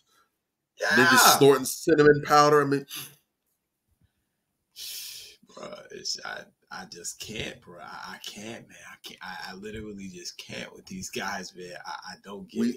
We live in a society where from childhood, from birth, actually, let's not even say childhood, from birth, they're conditioning people to be zoned out. Yeah. They're only capable enough collectively to perform basic tasks, to do jobs to keep society going. But in terms of actually thinking, to be able to process and reason, use logic, to make sense of the world around them, to see more than 4 feet in front of their face, that's not what's encouraged. And that's why usually the people that can do so well compared to the rest. But they want you out here on autopilot. They just push a button here, turn a knob, flick a switch, and you perform your designated function. You do what is necessary for them to get their outcome. That's how they like it. And you see a lot of people, they don't know the hand from the ass. Real talk. You're absolutely right. It's terrifying. It's terrifying, bro. Like, but that's where we are. But to whom much is given, much is required. Make sure, all you can do is for those who know, make sure you ain't out here catching lack. And the people that don't know, they doing the best they can. God bless their hearts. Those of you who know better and you sitting on it, you the dumbass, not them. You the dumbass, because you know different. And you out here acting the way they are. There's excuses for them. You ain't got none. So that's just correct. All right, well, shoot, we're not going to keep it long tonight. I know you guys been out here definitely rocking with us tonight. Hopefully we have brought to you guys a great episode. And just to show you that, you always got to keep your eyes open because we're out here dealing with systemic racism. And in that system, there's always going to be Sambo sellouts that will undermine the empowerment journey that a lot of us are on. And in that process, we have to make sure that we are not idolizing these people or even rubbing shoulders close to these people. As soon as they do something, we check them. And the others that we don't respect, we ostracize them out. And that's how we move forward and get to the level that we need to get to and not being pacified and watered down and being on the same boat and mission that we've been going on for the last 300-400 years. So definitely make sure that you stay on point. I do want to show you these 3 things that's a must for us, right? If you guys agree, let me know. 3 major decisions that will impact your health and your life. is where you live, who you hang around, and who you decide to marry. I think these are the three most empowerment things that you can do that will get you on the level of being a powerful person and also creating great legacy. If you can manage to understand the implications of why these three are so important, you'll get to that next level real quick. I know Major definitely has number 3 knocked off, and me and Bobby is working on 3. But as you guys can know, once you get that person that you marry, it does a lot for you. It does a lot for you, and the reason why I say it does a lot for you is because it's done a lot for Denzel Washington, right? Mm-hmm. Happy 40 years of marriage, Pauletta Person and Denzel Washington. Let's go. They met in 1977 while shooting Wilma together, and they started dating 1 year later. According to the Access Hollywood, the Malcolm X actor proposed 3 different times before Pearson finally accepted. They said "I do" in 1983 and renewed their vows in 1995. They are currently share 4 children together. And why I say that is so impactful and so powerful is that this man has a wife, and you haven't seen him doing no fugazi ass shit. No. You haven't seen him playing no roles like that. He ain't throwing no damn dress or nothing like that. You know, it says a lot when you have a person in your corner that makes you understand who you are as a person and not sell your soul as a person. LeBron James, we could talk about LeBron James. I don't see LeBron James with no fugazi stuff going on. Matter of fact, he kind of distanced himself from Dwayne Wade. You know what I'm saying? And I think a lot of it has to do with Savannah as well. You know what I'm saying? Savannah ain't with that shit. You know, one thing about women, they're not going to let their household be contaminated by somebody else. Black woman that's full of caliber is going to check that shit and be like, hey, man, you know, that's your boy and all, but you got to do what you got to do. You know what I'm saying? Well, I will say this. LeBron hasn't done fugazi shit lately. Yeah. LeBron James has dressed in drag before. LeBron James has also he's dressed in drag a couple of times, actually. LeBron James was wearing a purse when he walked out of that meeting. He walked out of some meeting somewhere and he was carrying his purse. He did it real zesty too. You know, and a couple other things, you know, but I think, like you said, to her credit, I think Savannah probably, you know, pull him by the coattails a little bit. Hey, my nigga, what you doing? You know what I'm saying? Like, what the fuck? You my husband. You're a man. So, thank God. You know, I'm pretty sure because, you know, Hollywood, I'm sure they all in his ear. They trying to get it through all kind of shit, right? I'm sure that sister has helped him level off. Let's say it that way. I haven't seen no fuck shit from LeBron in a very long time. And I'm glad he's distanced himself from Dwayne Wade because Dwayne Wade is a weirdo.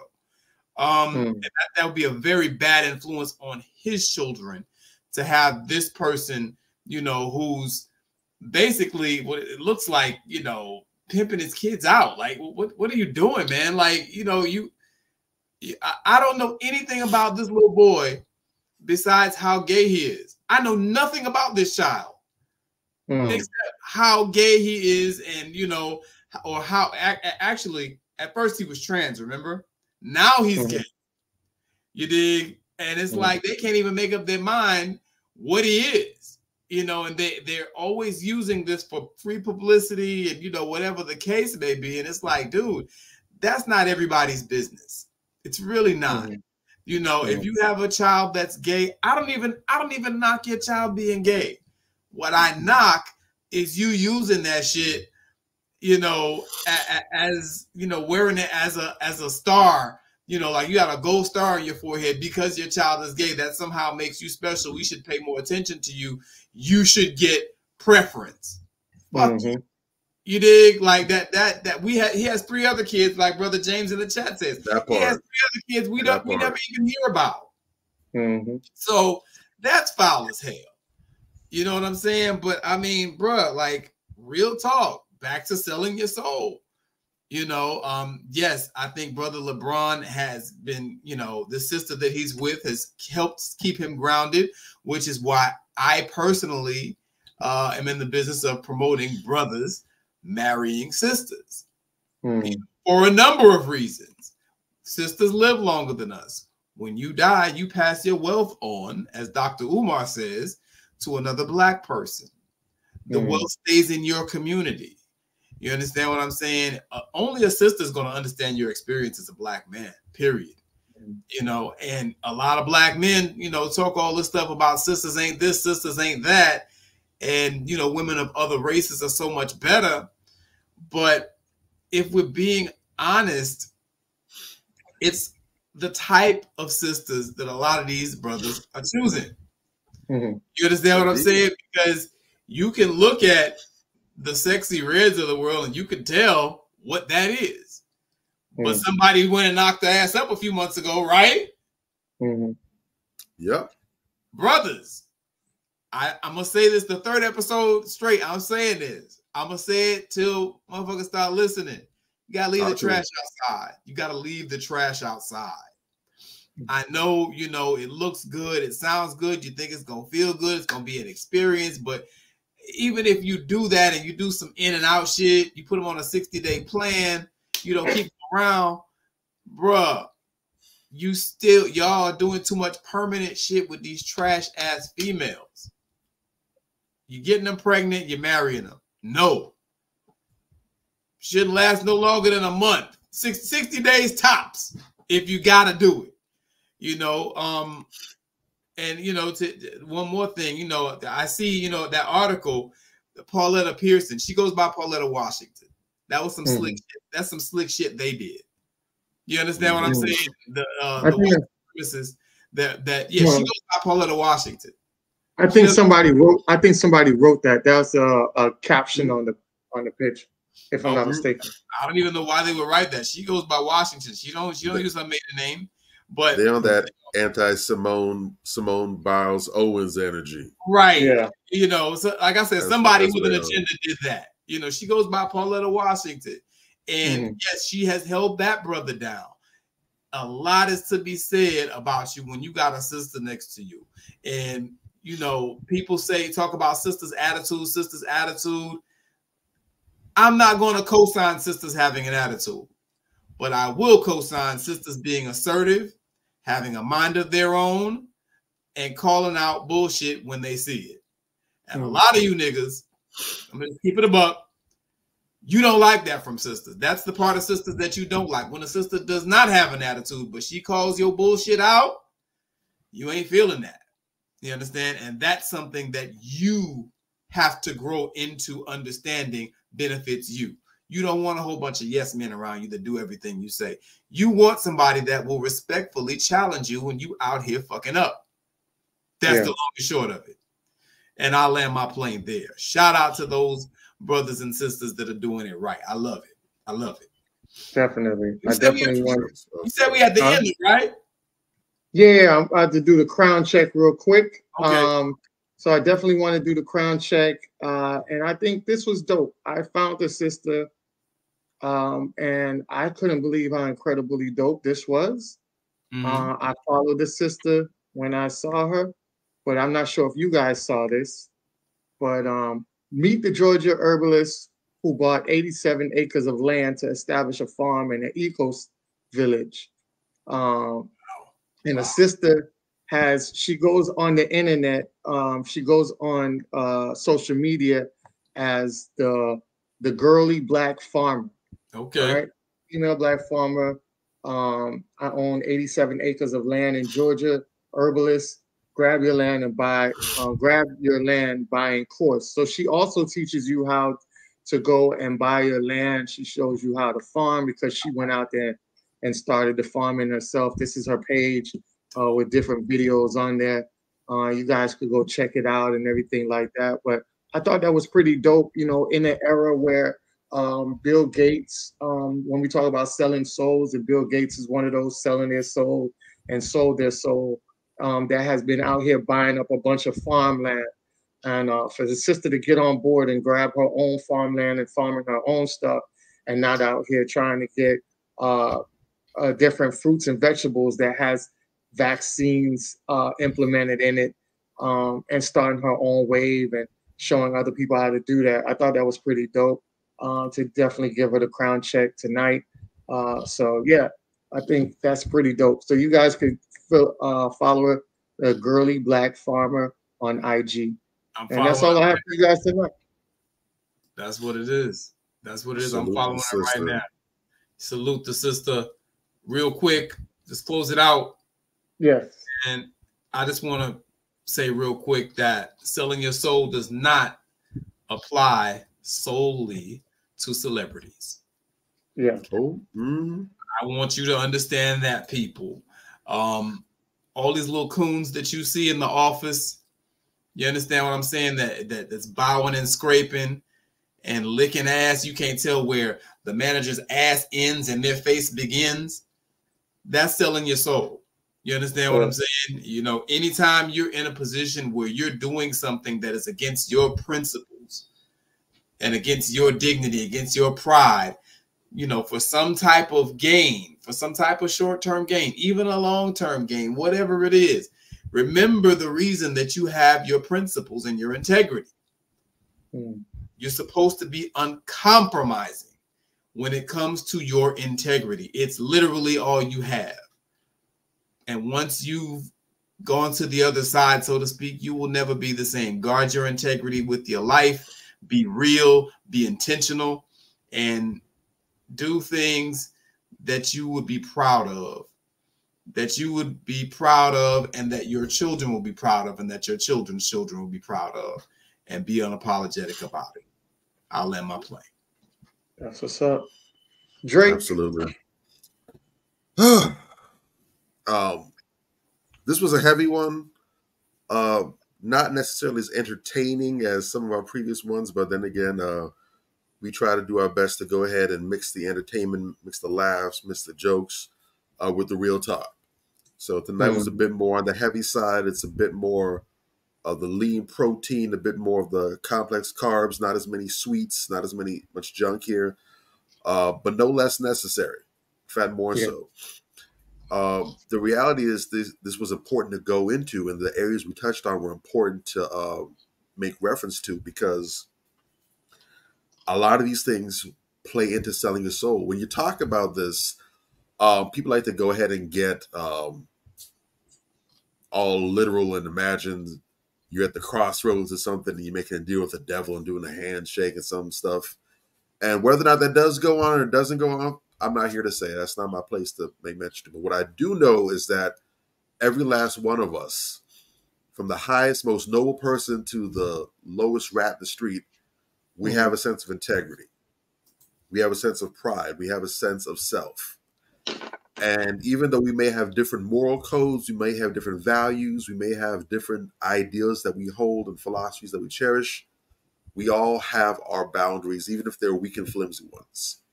There are certain things that we know we should and shouldn't do, certain things that we know we should and shouldn't say.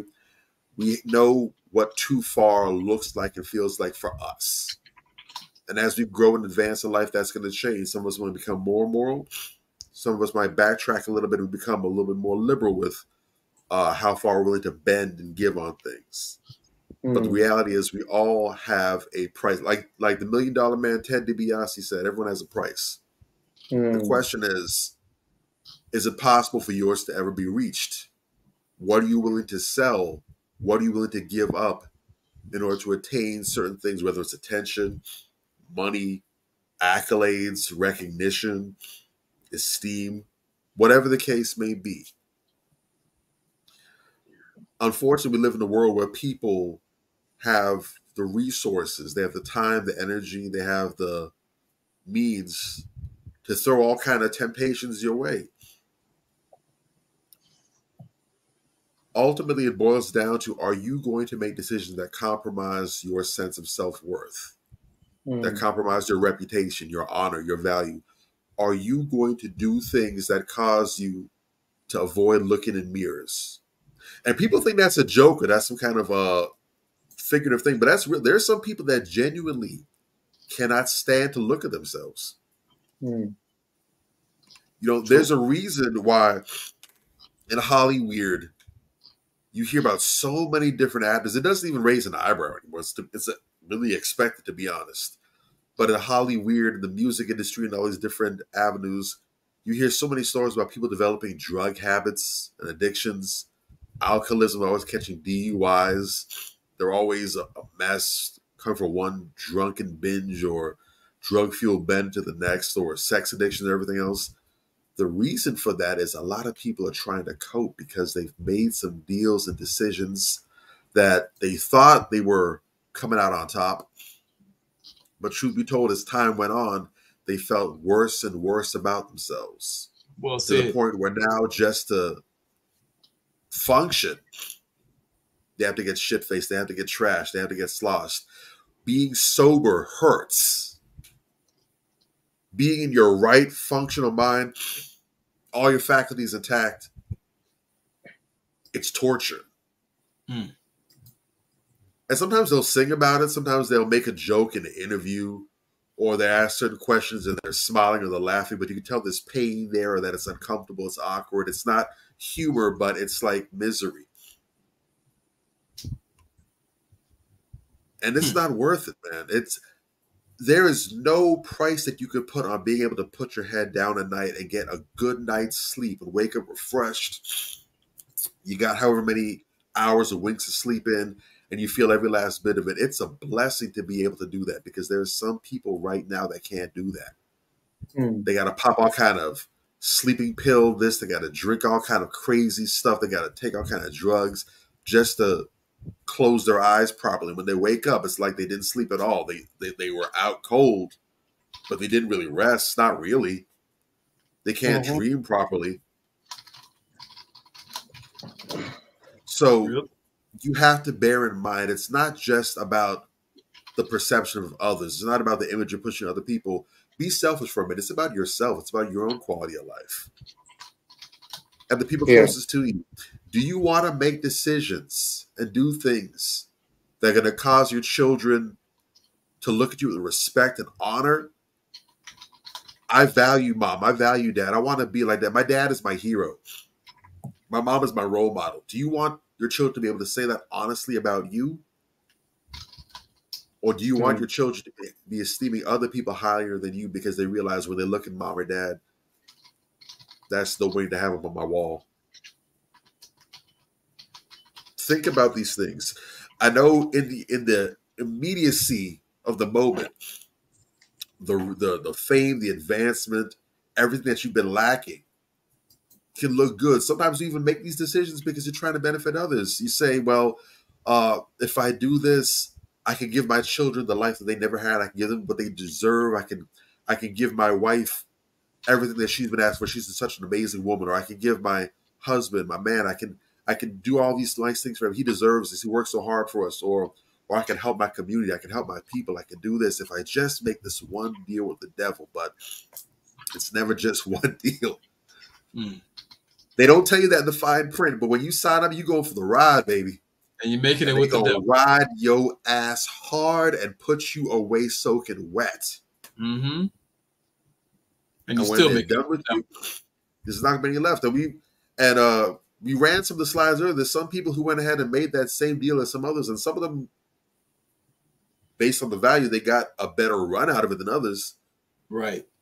But some people did it and they barely left the starting block. They didn't even get to start the race. Insane. If you get televised. I'm so bitter now. Yeah. 15 minutes of fame? Not even 20 seconds, to be honest. So understand, these Faustian bargains and deals, you know, they come with very garbage retirement packages. Real talk. You're better off getting it out the mud on your own too. And if you don't get as far as you could have, you made the deal. If nothing else, you can at least go to your grave knowing that you did the best you could. You took no shortcuts. And whatever you got, you did it your way. That's something to be proud of. That's something. I personally, this is me, I'm not speaking for anybody else. Me personally, I have more respect for the person that spent the last 30, 40 years of their life working as a janitor for minimal pay, but could sleep comfortably, knowing they did the best they could. They were able to provide for their family and do what they could without a whole bunch of fanfare, but they did it the right way, as opposed to the person that took that shortcut, made out like a bandit, and now they hate every single penny they got off of it. Yeah. And that's biblical. It says in the Bible when they talk about how Judas betrayed Jesus and they sold him out for 30 pieces of silver. It talks about how when he got the silver, first off, they treated him like a dog. They treated him like he was scum because they didn't respect that he betrayed his own brother. But they passed the silver. When he got the silver, he hated it. He didn't even want it. He got exactly the asking price he sought, and he ended up hating the money, ended up hanging himself. Didn't even get to spend a single piece of it. All that for nothing. And it's no different. So as we go into this new year and beyond, really reevaluate yourself. Evaluate your principles, your morals. What are your standards? I would encourage you to work hard to elevate them and to make yourself someone worthy of having those high standards. But I'm also encouraging you to not back down off them for nobody once you get there. Don't let anybody make you bend over and take the devil's deal. You'll catch y'all next time, same place, same hour. We switched up for you a little bit this time around. Some of us weren't going to be able to make it for Sunday, so we had to accommodate you all. But Sunday after next, we're back to business as usual. We ain't going nowhere. Manversations 2020. Like, subscribe, share. Tell somebody to tell somebody. Real talk. Here, we ain't going nowhere, baby. We the new normal. Shout out to brother Ricky in the chat saying we could have sent him an invite. We always send out invites, man. We always send our invites. But he can join us next week. Bro, don't do that. Join us next week. That, Major be on his cruise. So join us next week and chop it up with us next week. I do want to say standing on your square, on the square, the meaning of it, is an expression that means to be honest, truthful, and fair in one's dealings or behavior. It is often used to describe someone who is straightforward and trustworthy in their actions. All right. So make sure that when you're standing on your square, the reason why we tell you to stand strong on your square is because life is a chessboard. And on a chessboard, you have squares. And your strongest pieces on that square is going to help you navigate onto getting a victory, which would be a victory in life. So make sure that you are standing so strong on your square that your opposition don't even have a chance to stand on that same board with you. All right. So take that with y'all. Make sure y'all definitely tune in next week with us. And also remember, Manversations, man, we got our coupon code. Don't forget to go to www.sipandcentcandlebar.com. Put in that coupon code. You guys got tax season coming up. Ladies, fellas, go out there and go get what you need to get off that site, man. Rack up. Treat yourself. Great brand. Yes. Don't cheat yourself. Treat yourself, because it's great brands that is definitely going to be beneficial health-wise to you as well. So you get 2 for 1. You smell good, and it also is great for you. All right. So that's this week's show for you guys. Thank you, everybody, for tuning in. James, Ricky, everybody that tuned in tonight. Definitely appreciate y'all. I know it's been a short week, and I know y'all was like, damn, y'all boys coming at us again. But we appreciate y'all, man. We love the support. So see you guys next week. We up out of here, all right? Yay. Be safe. God bless. All right.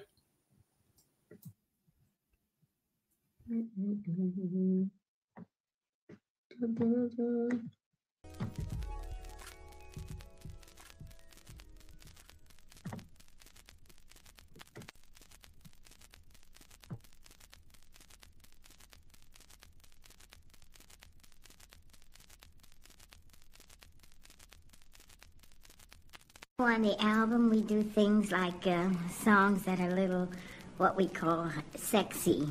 You can see from the title, it's more of a love album.